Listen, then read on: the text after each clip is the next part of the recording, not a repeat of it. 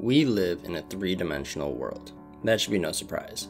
But so many people are curious if there's a fourth dimension which we just can't access.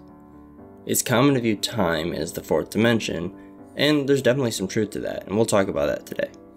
But I want to give you some intuition about how to view the word dimension, and ultimately give us a visualization of the fourth dimension. Just so we're all on the same page here, let's go over the definition of dimension. It's easy to understand, it's simply just a measurable extent of some kind. Using this definition, we can look at this cube and determine its dimensions. The obvious ones are the length, the width, and the height. But some other properties that we could measure, for example, would be the color, or if it was a physical object, the temperature, or definitely the shape. But this means that when we're looking at this cube, we're viewing it as a six-dimensional object. But there's one problem. Not many of us think of a cube as a six-dimensional object. At least I think of a cube as a three-dimensional object. You know, an object with a length, a width, and a height. The way we're going to distinguish these measurements from other measurements such as time or color is we're going to call these spatial dimensions.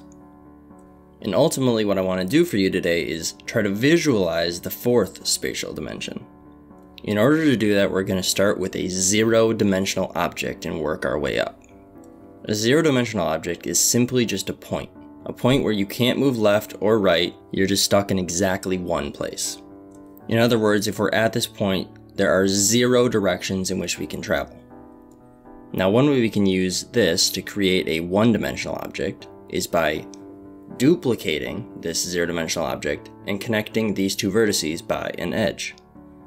Notice now that if you're on one of these vertices, there's exactly one direction in which you can travel. That means this is a one-dimensional object. Now, the important thing to note here is that the points are the places where you can live, and the edges represent the directions in which you can travel. Now, to create a two-dimensional object from this, we're going to do the exact same thing. We're going to duplicate this one-dimensional object and connect the corresponding vertices. I think the majority of people look at a square and think, yeah, that's a two-dimensional object. But the important thing for us is that if we're living at any one of these points, we can travel in exactly two directions, and that's what makes it two-dimensional for us. Now, to transfer to the third dimension, we're going to, again, duplicate our two-dimensional object and connect the corresponding vertices. We now have, at each point, exactly three directions in which we can travel. I hope you're able to predict at this point how we're going to construct the fourth dimension, because we're going to use the same process as we've been using this whole time. We're going to duplicate this three-dimensional object and connect the corresponding edges. Some people call this a four-dimensional cube, and others call it a tesseract. I like the word tesseract just because it sounds cool, so we're going to be using that. Notice that at each point on the tesseract, we're allowed to travel in exactly four directions. I like to think the outside cube is our current world, and the inside cube is some other world that you can access through a portal.